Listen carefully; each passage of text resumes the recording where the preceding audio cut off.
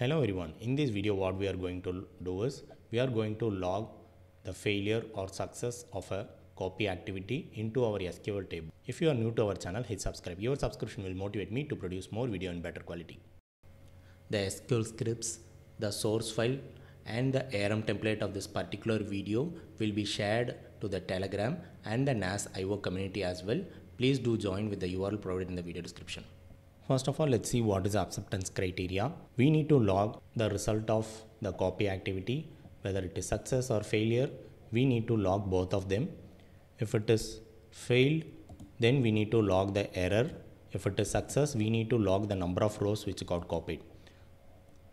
And we need to log the pipeline ID, meaning like pipeline run ID, we need to log it, the file name as well. So these data we need to log into our SQL table. Let's see how to do it.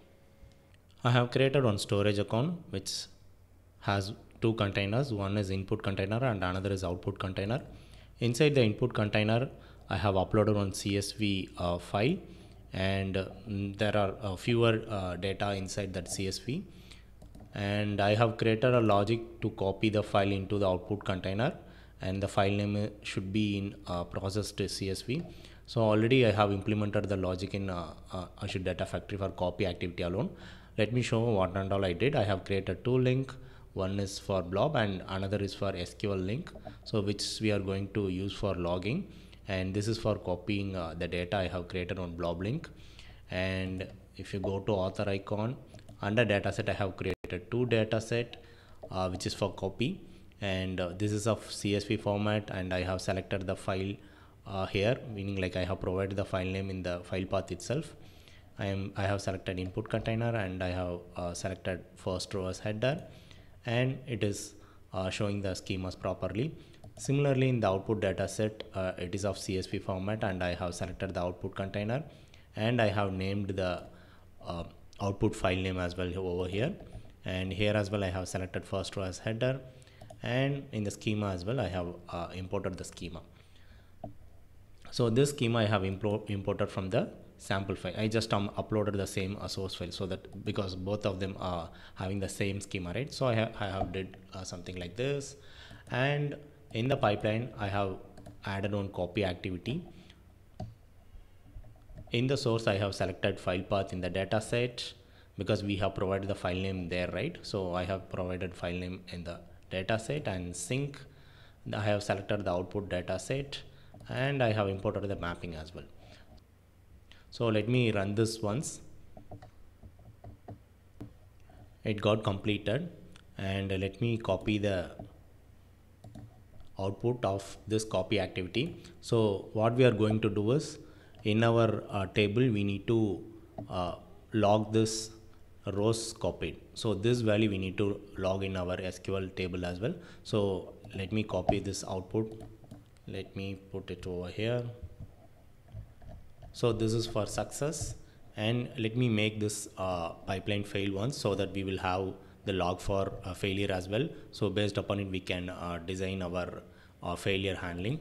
So in order to do it, I'm going to my input container and I'm deleting it.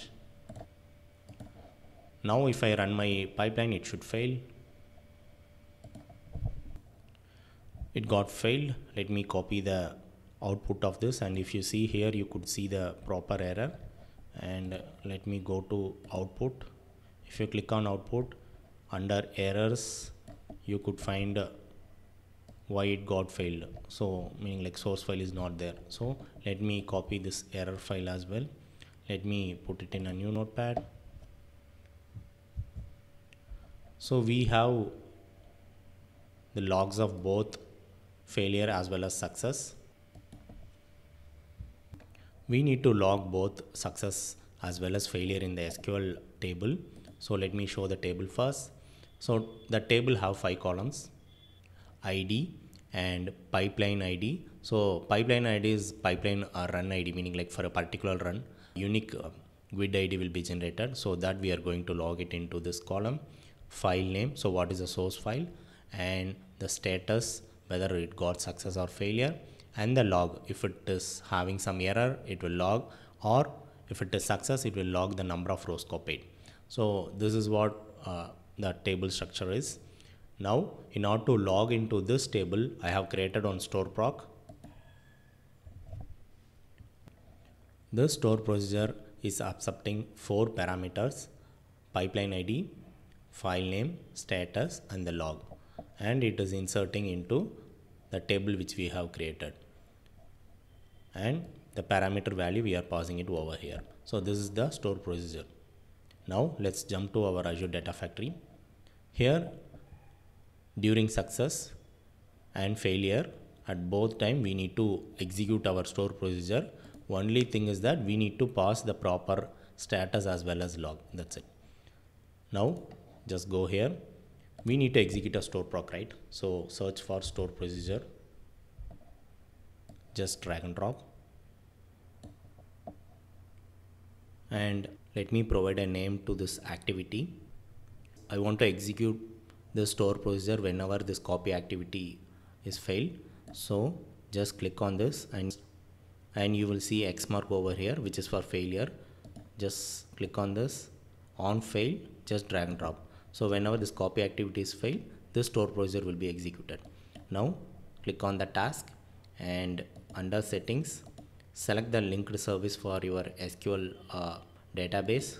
So I'm selecting it, and the store procedure, it will auto populate. Just wait for a while. It will list down whatever the store procedure you have in your SQL database, and this is the store proc which we decided, right? So that is the one. And here you have an option to import the parameters.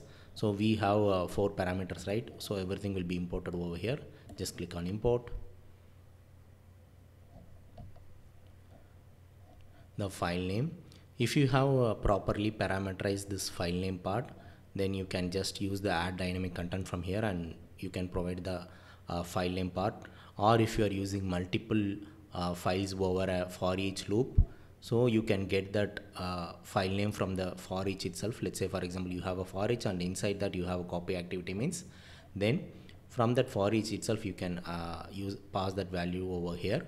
But we didn't parameterize it, so simply I'm going to hard code this file name because we know what is the source file. Let me provide the source file name over here.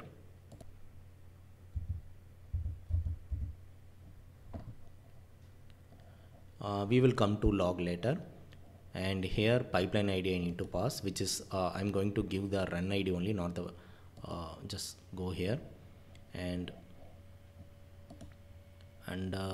system variables. You will find various options over here which is available by default. So these are default values which will be provided by Azure. So pipeline run ID, so this is what actually we want. So ID for a specific pipeline run, for every run it will have a unique ID so that we can trace back the log. So I'm just selecting it, I'm clicking on OK. And status, the status we need to log whether it is success or failure, right? So I'm just simply typing as failed. So now log, so this is where we need to concentrate on. Just I'll be going to our failure log. So this is our failure log, and here if you see there is a separate parameter called as errors, and inside that only you have the complete error, meaning like the file unavailability, everything. See,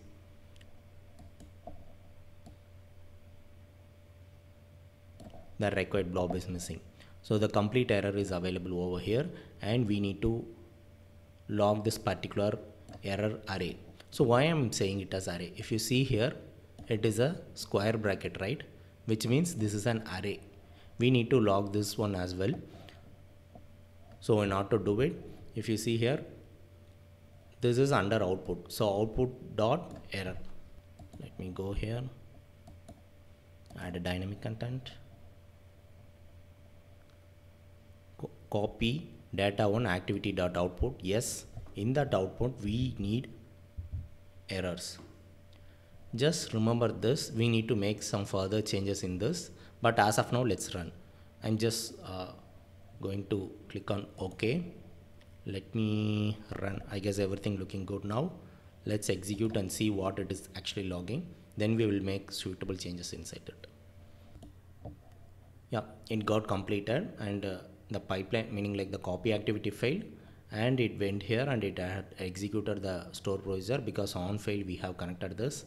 Now let's go to our table and see what it got executed. So I'm just going it here. If you see here, pipeline ID, which is fine, file name, yes, status also it got logged properly, but log, we didn't get the proper log, right? Why? Because if you see here, this is an array and we are directly trying to insert this array over here. So because of that type issue, it is showing something like this. So how we can avoid it? So just go here, under failure, just edit this. I'm going to copy this.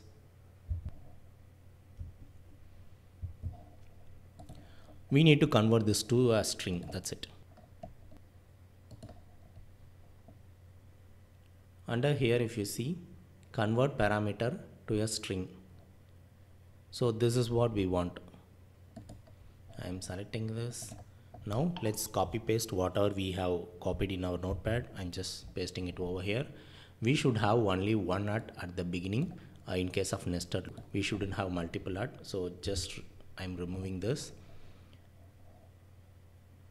And let me click on OK. Now let's run. It got completed. Now let's check in our table. See, it properly logged our error over here.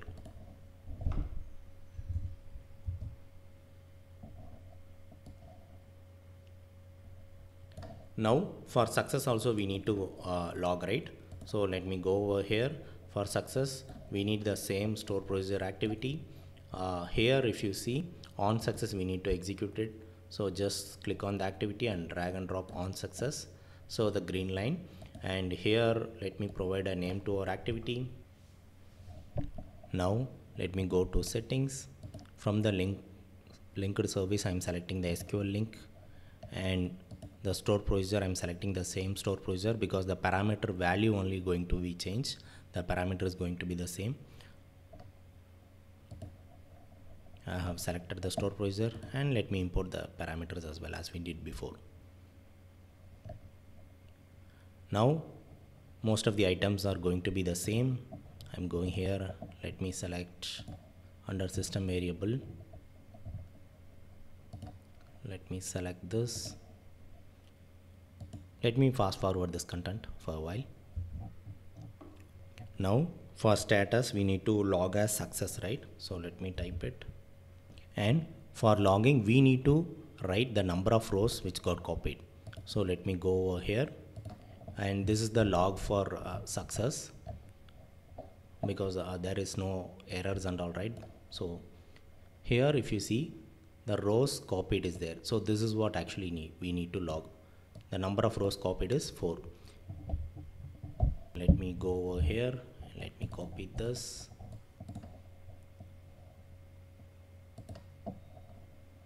Similarly as we did before, output of copy data dot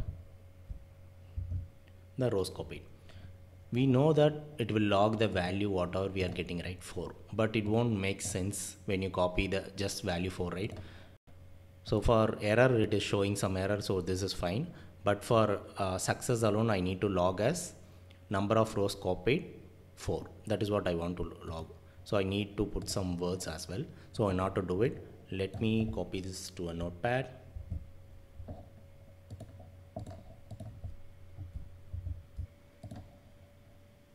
Under functions, I'm going to add a string function which is concat.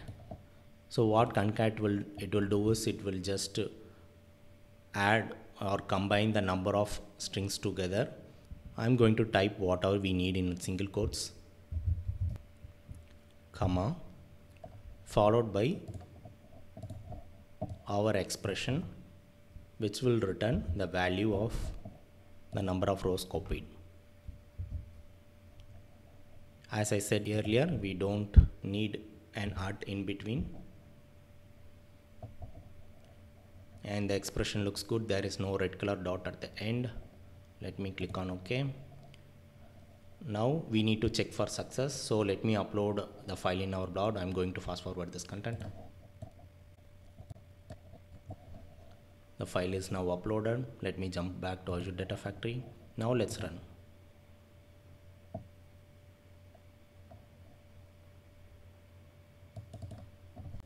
It got completed. Now if you see, the success store procedure got executed, meaning like the success flow got executed. Now let's check in our table. The third run ID logged properly, file name, success, as well as it copied the number of rows. Number of rows copied 4. If you want some spacing, you just put some spacing over there. That's it. And that's it on this video. Thank you for watching. Thank you for watching this video. Please hit subscribe and follow me on LinkedIn to stay connected.